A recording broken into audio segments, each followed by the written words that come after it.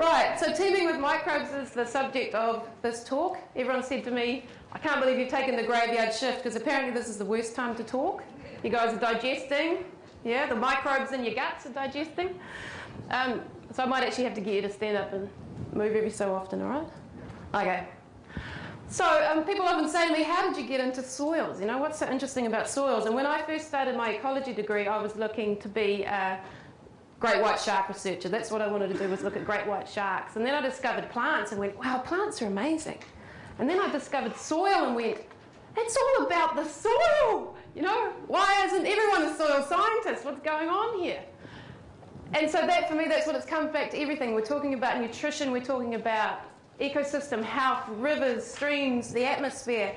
Me and my son have this game of find something that doesn't relate to the soil in some way. And we've played this game for a long time. And the only thing he can't find that hasn't related to the soil is sound and light. Everything else I can find some kind of twisted way of relating that back to the soil. And it does get twisted, yes. But basically, all life depends upon the soil. There can be no life without soil and no soil without life. They have evolved together.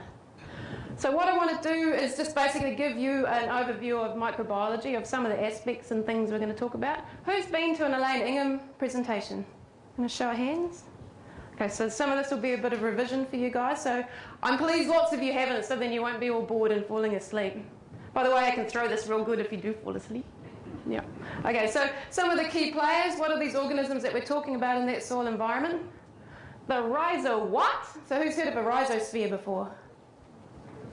Brilliant! So you know what the rhizosphere is. That's good. Okay. And plant succession, which is something that some of the grazers have come up with, and Elaine Ingham talks about plant succession.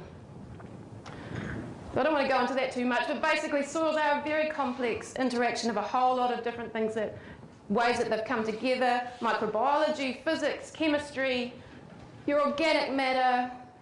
But for a long time, the microbiology really was an overlooked part of this. So when I did my degree in '99, when I finished it, we were still really focusing on that chemistry aspect of soil testing and what's happening with the chemistry, and that's what's going to feed your plants. And it wasn't until I saw Elaine Ingham in 2001 and I went, aha, there's that missing link. There's the biology. Am I talking too fast? I get a bit excited. All right. So yeah, our microbes are integral for disease protection, nutrient immobilization. So we're talking about how can we stop nutrients moving through the system by being held up in your biology. How nutrients can be made available, how we can increase that water holding capacity, how organisms are involved in detoxification and decomposition of materials, and how we can rebuild, or build hopefully, soil structure. So microbes are everywhere.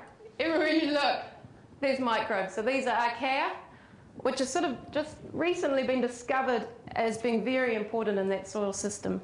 But archaea are existing in these, this is Yellowstone Park, so we're talking about boiling hot temperatures here. We have organisms living in all kinds of environments all around the world. Yeah? So bacteria is the most numerous organism, and it's everywhere. Yeah?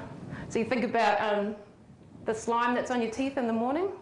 Yeah? So that's all your bacterial slimes. Yep. All over your skin. So actually, if you hold out your hand and look at your hand, or look at your neighbour's hand if you want to touch them, that's fine. If we actually looked at your hand with an electron microscope, you're not actually seeing skin. What you're seeing is biology. There's biology all over that surface. Yep, just as there's biology all over the surface of a leaf and all over that root zone. Oh, there's a picture of it. That's some skin and bacteria. And if you wash it with those bacterial sanitizers, you're actually removing something that is quite beneficial to the protection of that surface, of your skin surface. So here we've got some compost. So this is blown up 2,000 times in an electron microscope. Who can see the actual compost in this photograph? Yeah? What are these things? It's a red dot! Gold star! I got a smart aleck in the room. So what are we looking at here? Huh? Bacteria. Yep, so these are bacterial colonies. And there's actually different species of bacteria here. You can see how they're being held together. Different sticky slimes. Some of them are smooth, some of them are quite, they've got quite an edge to them. What else can we see in this image? So this is compost. What else is living in compost? Fungi. So we got some fungi in here. And spores, excellent. So we're actually, in an electron microscope, when you're holding some compost in your hand, and I've got some great stuff from here from Steve Erickson, we're not actually really looking at that surface. That surface is totally coated with beneficial organisms, you hope. You hope they're beneficial.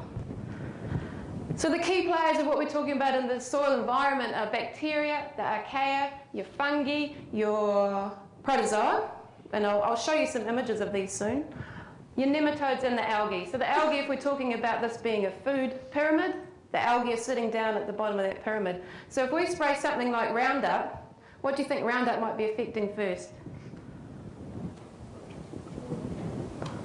Well, it's a herbicide, yeah? So what's algae? Yeah, it's a plant.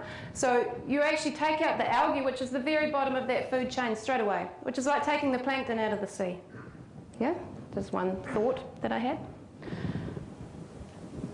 So bacteria, this slide up here is bacteria, and the whole thing is pulsating, moving, consuming, and reproducing as bacteria do. They're incredibly important in the suppression of disease in our soil environment, and actually holding on to nutrients, so they will consume very, very rapidly those simple sugars. Very simple type materials in the soil, bacteria get hold of, and they hold it in their bodies.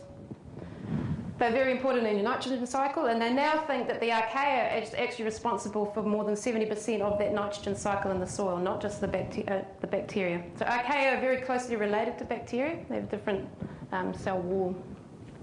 And they make alkaline excretions. So it's actually those bacteria that make the microaggregates that are in the soil. That very, very fine crumb is due to the bacteria in your soil. And it's alkaline. And although a lot of your soil tests might say you have an acid soil, that can be due to other chemical kind of reactions, but it's the alkaline that's important for actually around that rhizosphere, around the root zone. Here's our fungi. So this is all under microscopes. You can't actually see these with the visible eye. What you see when you're looking at the compost is actually the whole colonies of the fungi together, not just single fungal strands. They're very important in suppressing disease, so they'll actually make like a protective barrier around that root zone to keep out diseases.